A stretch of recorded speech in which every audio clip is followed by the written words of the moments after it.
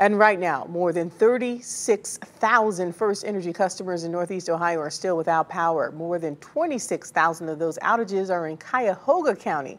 Crews are hoping to restore everyone's electricity by tomorrow night. But it's not just power outages. These storms left a trail of damage all across our area. And for one woman in Cleveland, a tree fell on top of the roof of her home just a couple of weeks after she says she warned the city it was leaning towards her house. News 5's Clay Lepard joins us live along Bauer Avenue, where that tree has yet to be moved. Clay, what's the delay there?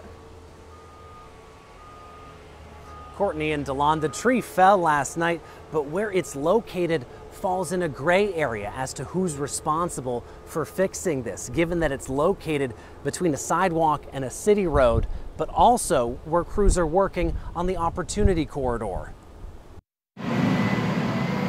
This is horrible. In a matter of moments, Nicole Martovitz found her family and her upstairs tenants at risk of losing their Cleveland home after this tree came crashing down Wednesday evening. Well, I have no way of knowing how much damage there is so far, but I can see my brand new gutters we put up a few months ago are already destroyed. The siding has been completely displaced.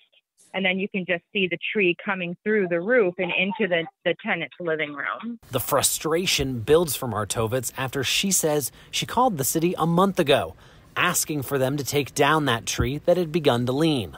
She even captured this video earlier this week. Careful. Just 24 hours before the tree fell. This was completely preventable. To complicate the situation, responsibility of the tree isn't exactly obvious. It stood between a city sidewalk and the road, or what's left of the road. Only some signs for East 59th and Bauer Avenue remain, as a new 3-foot drop exposed tree roots and excavators mark where the road once stood. All part of the Ohio Department of Transportation's Opportunity Corridor project. They really just made a bad situation worse. Not long after we started looking into this tree, the Ohio Department of Transportation reached out, offering to take down the tree for free. A moment of relief for Nicole Martovitz. I'm just happy that, as long as they get to the bottom of it and everything gets back repaired the way it was, and myself and my tenants and my son and my mother are not put out from all of this and interrupted any more than we've already been, then I'm going to be happy if they just step up and fix everything 110%.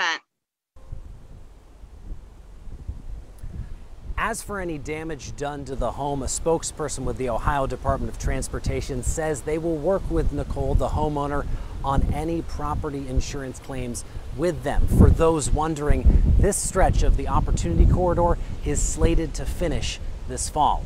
Live in Cleveland, Clay Lepard, News 5. Absolutely frustrating situation for Nicole. Clay, thanks so much. And we did reach out to the city of Cleveland about that original call to take down the tree.